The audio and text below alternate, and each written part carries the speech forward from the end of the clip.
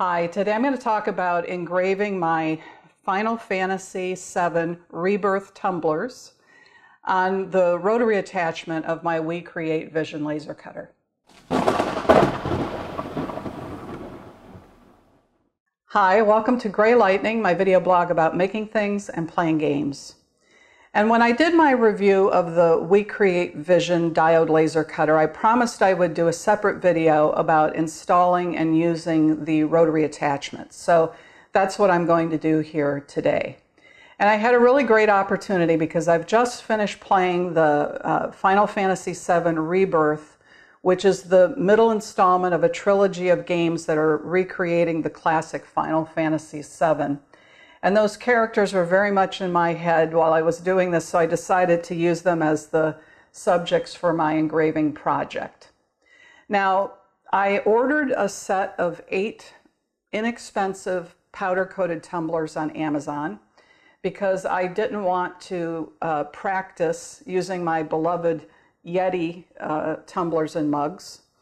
But I did in the end do one of my Yetis, and the exact same settings that I finally settled on for this set of tumblers worked perfectly for this, even though the powder coating is clearly about twice as thick as it is for the less expensive versions. So I used Photoshop and to prepare the images that I used, and then I ran them through the image trace in Adobe Illustrator, and I'll show you that process. And then I used the MakeIt software free from WeCreat to actually run the whole rotary process. I'll tell you that the installation of the rotary attachment was pretty straightforward and easy to do.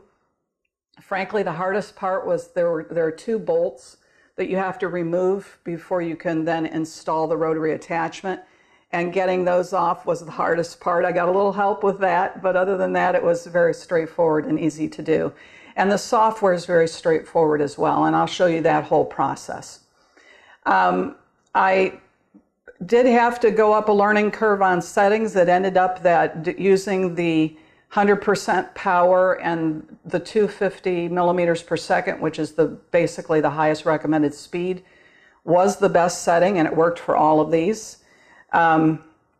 I did the whole 8 from the pack, and so there were high contrast ones, like these very dark ones, that turned out very well. But also I did this very subtle silver on silver, which turned out to be one of my favorites. It's very sophisticated.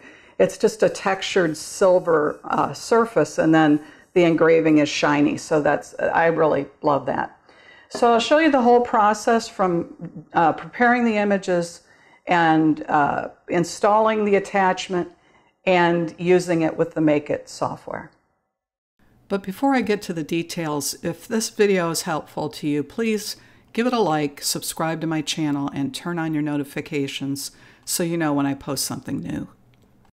So let's start with preparing the images. I look online and I'm looking for something that has an isolated figure with either a transparent or a white background. This particular one of Cloud has a transparent background. I want to turn that white, so I'm going to get the paint bucket and make sure that it's pure white, and I'm going to just fill the background in with that. The next thing I want to do is I want to use that white background as a way to select the entire background first, and then I'm going to invert that so that instead of having the background selected, I have the image selected, the character, and then I say OK. So now I want to put in a fill layer over that selection, and I'm just going to make that fill layer all black. So with the color picker, I go into the very corner to get pure black. And now basically I have a silhouette. The only thing I need to do now is to export that as a PNG. Now I mentioned in my intro that my normal process is that I then take that into Illustrator to do an image trace. But the truth is now with the newest version of the WeCreat MakeIt software, you can do all of that inside their software. So let's run a quick simulation in the MakeIt software. You say this is a cylindrical project. You put in either the perimeter or the diameter, it calculates the other one. And then it puts up this work area, and you see there's a part there where you're not allowed to place your image. So I open the materials list and pick the stainless steel tumbler with black powder coating. I pick the upper right-hand corner, which is the cleanest cut, and that puts the settings in for me. Now I'm going to upload not an SVG, which is what I normally use. I'm just going to put in a PNG like the one we just made, and it says it's bigger than the area. Do you want me to fit it automatically? You confirm that you want that, and it places it for you. If you click on that image, it says that it's a bitmap engrave, which is a little bit different. It's essentially the same thing, but it's normally called a fill engrave. It's going to engrave the black part of the image. It's going to ignore the white. And if you just click on Sketch, you get some settings you can play with. But if you take the defaults, it's doing an image trace for you. And if you click on that orange line, you see that it's got engrave, it's vector engraving, and it puts in some settings for that. But you could also pick fill engrave, and it would do exactly everything I'm doing in Illustrator. While we're here though, let's take a look at these material settings. So when you pick stainless, it says red, black, blue, and then just stainless steel generic. The upper right-hand corner for the black and the blue is 250 millimeters per second. And 100% power, and my testing shows that's what you need to actually engrave the powder coat. The red one though says 100 millimeters per second, which is slower, 100% power, but that creates too much smoke and it discolors the stainless steel underneath. The settings for the generic stainless steel are 50 millimeters per second, slower yet, but only 50% power. And in the end, I didn't even bother to try this one because I found that 250 millimeters, 100% power worked on everything. So here are the 5 characters or images I created. One for Cloud, one for Aerith, and then this is Sephiroth, who is the villain. This is the meteor, which is part of the logo. And this is the 25th anniversary logo, and I liked it because it had a lot of white inside of it. But what you have to remember is that what is black here in the shadows is actually the shiny stainless steel when you engrave it.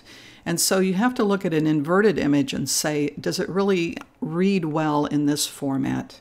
And the truth is, it's a lot harder to see the faces when it's inverted, and it didn't help that I actually engraved it on the tumbler upside down. You'll understand why that happened a little bit later. Here's what it takes to install the rotary attachment. The first thing you do is you take the 2 knife blade beds out. Here's where we remove the 2 bolts, and you have to be careful to not strip those. And then there's another hole here in the center, which is used. There's a pin in the bottom of the rotary attachment that slides into the hole. That ensures it's aligned, and then you put the 2 bolts back in. It's a little tricky because it's so close to the attachment itself. The jig for holding your item can either go outside the item or inside the opening. The Rotary's cable has this little indentation on the right-hand side, so you just align it and plug it into this very obvious place where it's supposed to be plugged in. Do this while the machine is off. You open and close the jig using this chuck key. And there are 3 holes where you put this in, and you need to tighten in all 3 of the holes. That's what ensures that the jig has been contracted evenly. I found it was easiest for me to work from the right side of the machine through this whole process. Now you need to support the other end of the item, and this device lets you screw it up to the point where it's supporting, in my case, the top of the tumbler because only the bottom fit into the jig. My first test run was of the meteor on the black tumbler, and it worked great because those settings are good settings. 250 millimeters per second, 100% power. Very little smoke. This is pretty much how it looked coming out of the machine. The second tumbler was a pink one, so I used the red tumbler settings. And it didn't look very good while it was engraving, and in fact, when I cleaned it up, it wasn't. As I got more experience, what I started to look for is a bright line that the most recent engraving line should be bright. It happens because it's nice, clean, shiny stainless steel before it's been covered with smoke. And when I didn't see this line, I did not end up with a good result. Once I was comfortable with the settings, I was ready to try a Yeti. So here's the full process while connected to the machine. You say it's a new project, you say it's a cylindrical rotary project. You put in either the diameter or the perimeter, it will calculate the other one. You select the material, and I'm going to pick stainless steel and the red tumbler. This will pop up a matrix of speeds and power, but I know I'm going to have to override the speed setting. This tumbler looks too small, so I click the refresh button and it gets a new picture from the camera. I've decided to run a little test on the back side of the tumbler by just putting FF7 for Final Fantasy VII on in a place that's inconspicuous. I use the text tool, I make the text smaller. I need to rotate this because remember my tumbler is in upside down. So I'm looking everywhere for the rotation tool because I know it's supposed to be on the bar up here, but I can't see it. But I have my window smaller because I'm recording this with a screen recording tool. So I have to expand the window to full size to get the rotation tool to appear. And I say flip it 180 degrees, and then I go back so that you can see the full screen. So just remember, if ever you can't find something, maybe it's because your window is too small. But anyway, I'm going to pick this to fill engrave, and I'm going to put in the settings that I know should work, 100% power and 250 millimeters per second. And then you click Start, and instead of autofocus, what it does is measures the diameter of the cylinder. And it does this with the same autofocus tool, but it's moving up and down a little bit to estimate the diameter and verify the settings you've put in. And then you say Send, and you need to push the button on the WeCreat.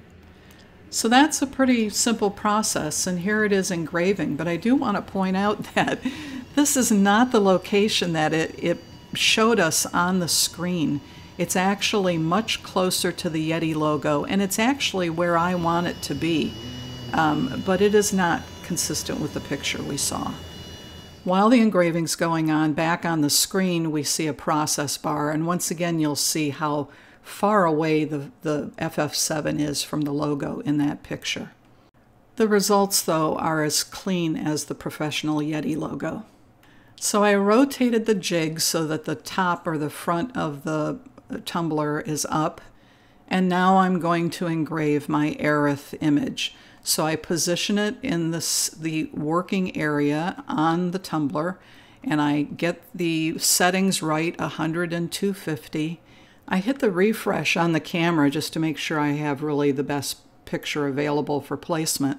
Then I do Start and measure the diameter of the cylinder, and then I send the job to the machine. This is going to take just under 3 minutes to engrave.